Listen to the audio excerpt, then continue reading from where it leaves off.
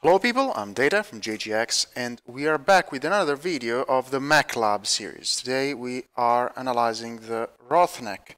Why? Because it got recently quirked in the last patch and some variants became actually very interesting. First we're starting with the hitboxes. The hitboxes are pretty bad. It's a humanoid mech, so it's pretty easy to pick specific components when you are targeting this mech. At least the cockpit is pretty small despite what it looks like, but it would actually be a bad mech in terms of tanking if it didn't have survival quirks, but it has them. So the survival quirks actually offset and balance a bit of the fact that the shape isn't great. So overall the mech isn't too tanky, but it isn't also too fragile because it has a huge load of quirks. Now, since the new patch, we can look at the base quirks from the Mech Lab. We don't have to go in the store anymore like we used to do in the old mech reviews, because now, from the Mech Lab, it will split the base quirks in gray up there from the ones that come from the skill tree. I'd like to point out that right now these ones are on sale, so it will be pretty easy for you to experiment what I'm about to tell you here. I'll start with the most interesting ones, the ones that are actually pretty strong, pretty meta, and then I'll tell you which ones are pretty shit. Starting from the agility first, the agility is in line with the other mechs of the category, like acceleration 27, 29.5 decel, 65 turn rate, torso turn rate 99. It is not outstanding, it is not bad, it moves just like the other 65, 70, 75 tonners, so nothing special here. The most interesting one is the 3A. Pulse laser range, pulse laser duration, and a generic 10 heat on top of the usual Roughneck survival quirks. I'm putting 4 large pulse and 1 ear med, TC1 for a slightly extra range, 1 arm empty to get another double heat sink in here. The way you use it is that you peek up high. You could alpha strike because there is not much ghost heat, but you should shoot like everything except 1 and then the last large pulse later. Or you can shoot like 2 and this one on the top, 2 and this one on the top, if you prefer. So the mech is pretty good because on top of having a lot of survival, it also has nice offensive quirks, pulse laser range, that's why I went with large pulses, generic heat, and excellent mounts. This is a vertical peak, so you find a hill and you peek from above. Same concept but different weapons with the BLT Hero Roughneck. Cooldown, heat and velocity, just generic quirks, but it has 4 ballistics high mounted, so I went with 4 Ultra 2s. Why 4 Ultra 2s? Because if you try to go with Ultra 5s, it's lagging. Guys, this is another tip, it's very important.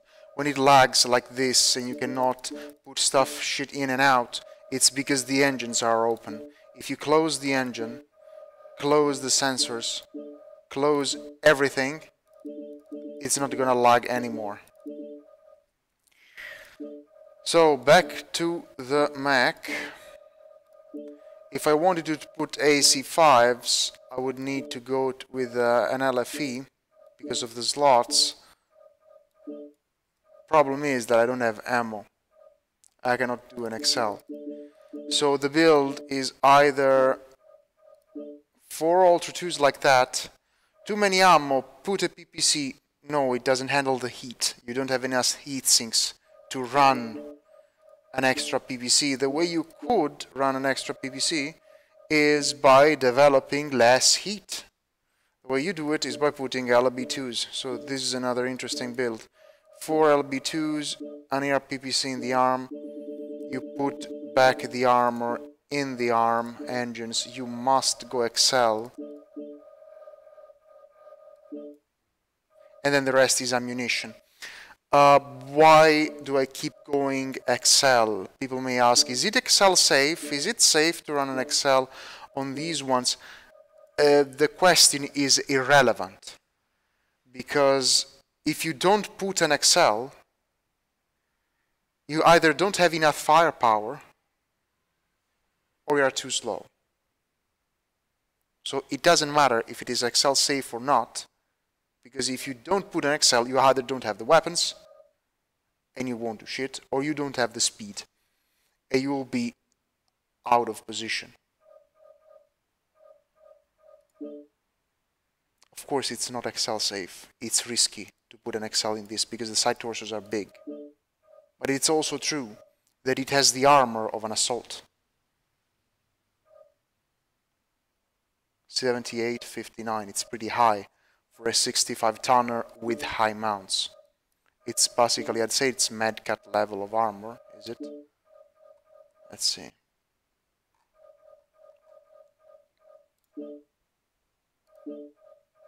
More or less, 84-48. 84-48 versus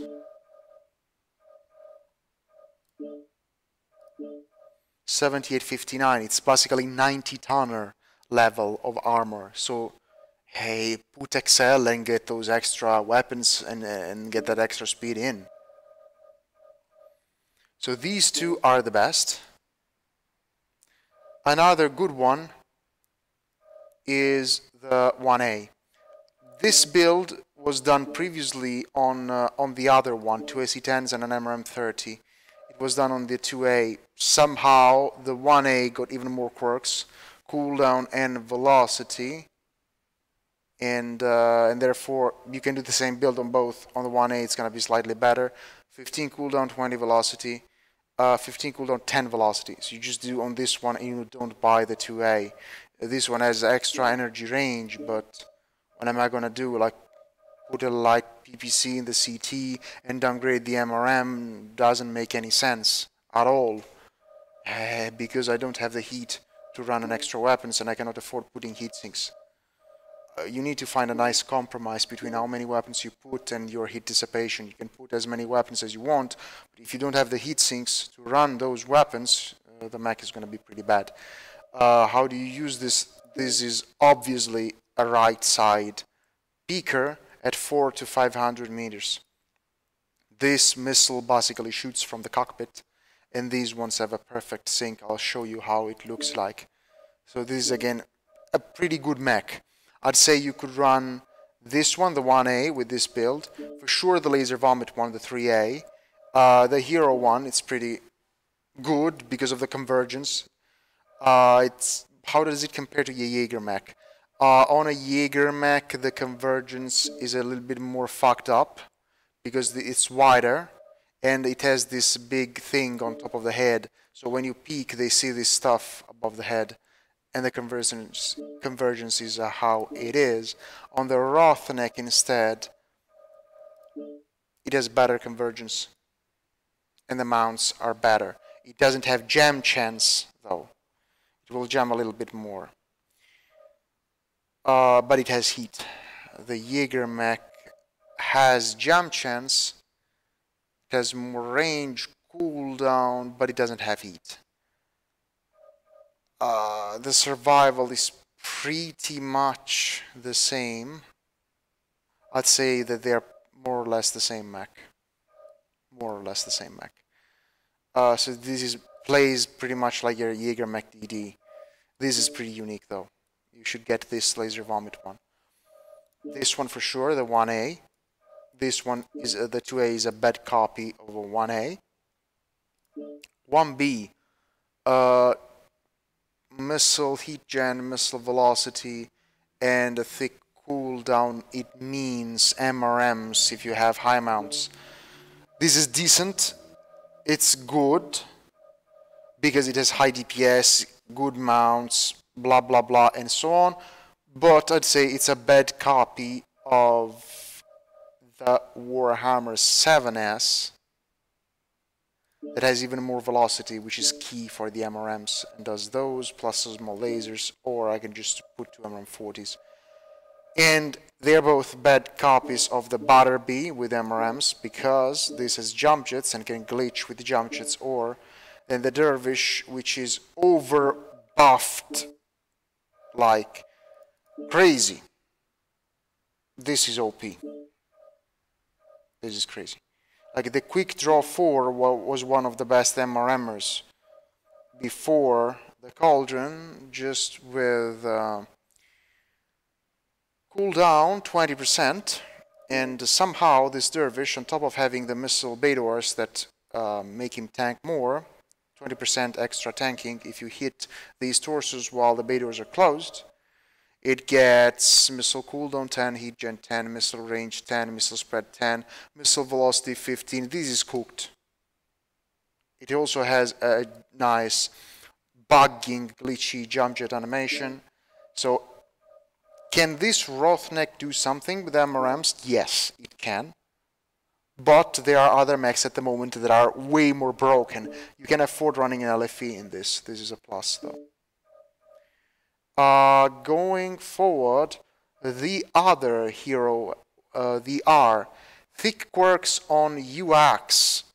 Therefore, you need to put UX to exploit fully the quirks. I put extra small lasers because this is a brawler, basically. Why it is a brawler? Because the mounts are too wide. You can't reliably peak with this. It's a pretty Pepega mech. It's gonna do good in a brawl, but that's pretty much it. You must run an XL, because if you wanted to run a standard, you would have to go so slow, and you would never get into a fight at this speed with this kind of mech. Is it good? It's so and so. It's gonna develop an insane amount of burst DPS in Brawl, because these UX are not gonna jump as much. It has jump, chance, velocity, so they are more accurate. Heat gen, ballistic cooldown. This one will shit out a lot of burst DPS, because the small lasers will not contribute to the heat output of the mech. But the shape is pretty shit, and it has to fully expose. Unless you already have this mech and you want to find a use for this, I wouldn't use it. Another way in which you could use it, if you wanted to try something more peaky, like more peekaboo, you could just ignore this arm, reduce the amount of... it's lagging again because I have this shit open. Now that it's closed, it's not gonna lag anymore.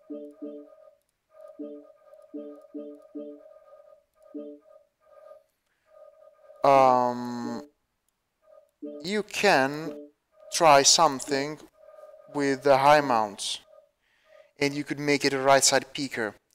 Unfortunately, it doesn't have any generic, just ballistic cooldown, missile cooldown. It doesn't have any energy quirks. This could be nice with a couple of regular PPCs or light PPCs like this. Like if you fit it like this, and then you put heat sinks, because at this point you need heat sinks. It could be a nice right side peaker. Like this, because the mounts are decent. It's gonna right side peak this way. It's a bad version of a Cataphracт 3D with 2 ACs and 3 light PPCs. So if you want to make sense with this mech, try this build or the brawling one that I was suggesting you. But if you don't have it, it doesn't make sense to buy it. Moving forward, the PH, that's the other hero. This one has 3 heroes, I think. Yep. And it's a bad version of the Orion, of the Brawling Orion. Missile spread, missile velocity, cooldown, pretty generic quirks. You can do a 3 SRM6 as an AC-20 with a light engine. If you have it, you can do it this way. If you don't have it, don't buy it. It's pretty papega. It does what the Orion VA does. So if you want that kind of playstyle AC-20 SRMs on a heavy mech, just choose the Orion VA. Ballistic cool, ballistic velocity, SRM range, SRM velocity, missile cool, the missile hit, gen heat, and you go on AC-20 for SRM 6s this way. So don't spend MCs, don't waste MCs on the PH Roughneck. 1C, I have no idea what the fuck I should do with this, because they give me SRM quirks, machine gun quirks, so ideally what they want me to do is to do a 1, 2, 3, 4, then it gives me machine gun quirks, so I'm gonna go like heavy machine gun 1, 2, and 3.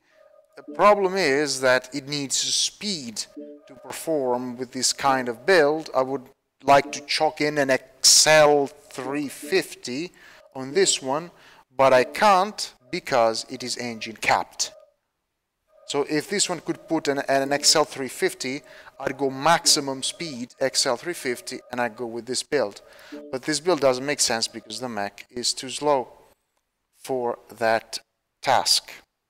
So now I'm going to show you briefly how it looks like when you bring them on the battlefield. As for the Roughneck 3A, I already made a gameplay video on this one. I'll put the link at the end of the video, so if you want to see this getting played, you can just go watch that. So I'll start from the UAC Roughneck. This is again a high peaking one, high mounts, high peak, so cannot really use it here on the spawn because I spawn down in the bottom. But the concept is pretty simple. Maybe I put too much ammo. Yes, I like to farm. You can strip a couple of tons of ammo and you can put a faster engine.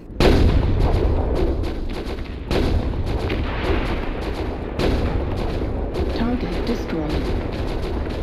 Heat level critical. Heat level critical. And then when you're hot, you go hide. But we already shit out something like 400 damage.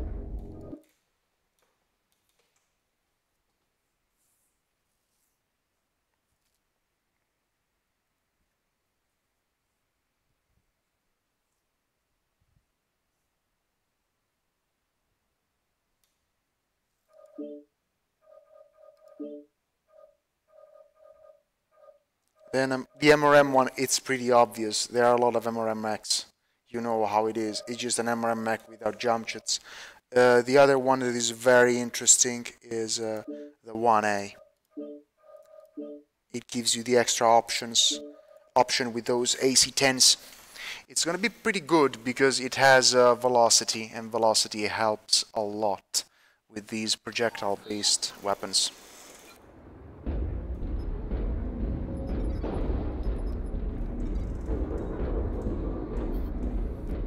What I mean when I say this is a right side peeker is that the MRM shoots from the cockpit. So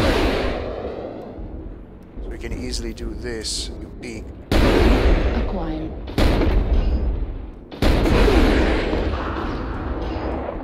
It does a lot of damage. It's a good farm.